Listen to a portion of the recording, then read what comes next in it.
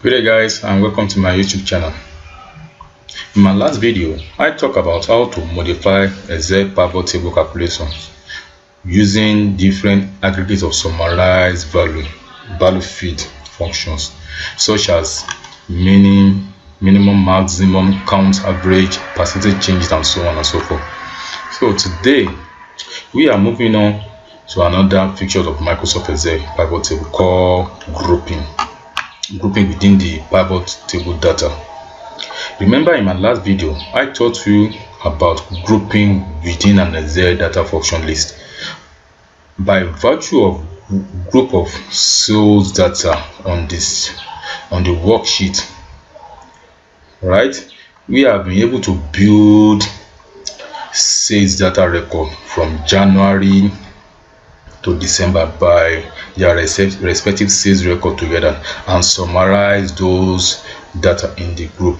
However, in this list we have some groups, we have some grouping that has already been summarized by our data.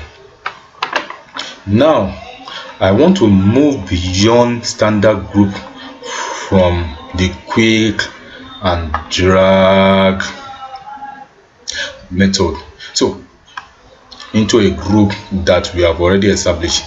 For example, I got months here, and this can be grouped in many different ways. For instance, I can group them individually, that is from January with sales, February with sales, and so on and so on. I can also group it by quarters or by years in chronological order to make sense for my worksheet. Now I want to group them in quarters here,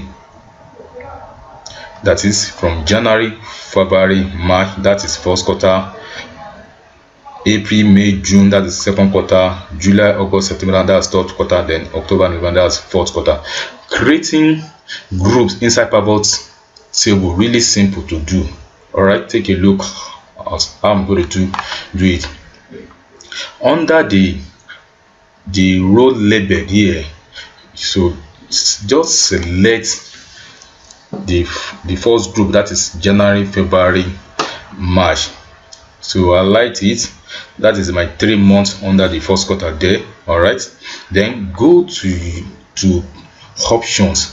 So let me give it a note here. Under the Microsoft Excel 2007 and below, you have options display at the top tab here, but 2008 and above, you have Microsoft Excel having a pivot table tools displays that. So here I'm using the Microsoft Excel 2007, so I'm having my options there. So once I will click on my option.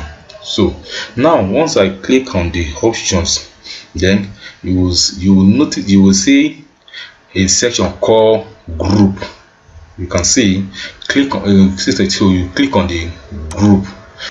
After you click on the group selection here, you now have groups of those 3 months I have highlighted earlier.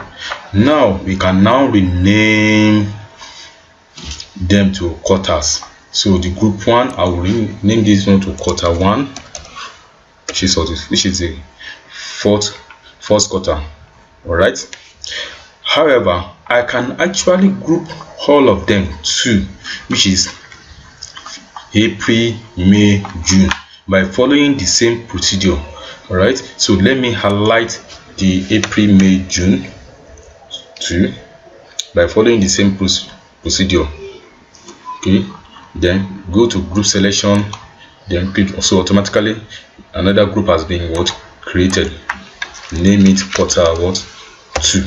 So that's my second quarter. So same thing, July, August, September. All right, so click on the group selection, then name it quarter 3. So I'm actually going to 4 quarter because we have 4 quarter in a year: October, November, December. Okay, I'm down. So now, name this one to be what? Quarter was 4. All right, you can see that by virtue of this list of data that I have, the sales and some of sales data that I have, I'll be able to group them into quarters: quarter 1, quarter 2, quarter 3, quarter 4. It's very simple. Try this out. Sort the pivot table based on months of different type of products in different categories or different region or whatever it might be. Make the selection, group them and give them a name by whatever name you wish. Try this out. Don't forget to subscribe to my YouTube channel, as I will keep giving you more of the Excel function list. Bye.